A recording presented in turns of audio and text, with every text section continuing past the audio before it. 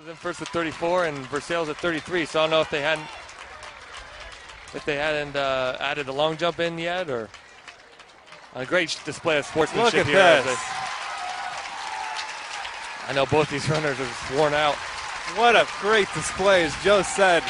Arden McMath cramping up in the legs very obviously, has gone to the track a couple times, and she's going to get helped across to finish a standing ovation here in Columbus. And everyone in the whole place is on their feet. That was a tremendous display of sportsmanship. It's a really hot day out there, and that 3,200 is a really tough race. Stand by me, stand by me.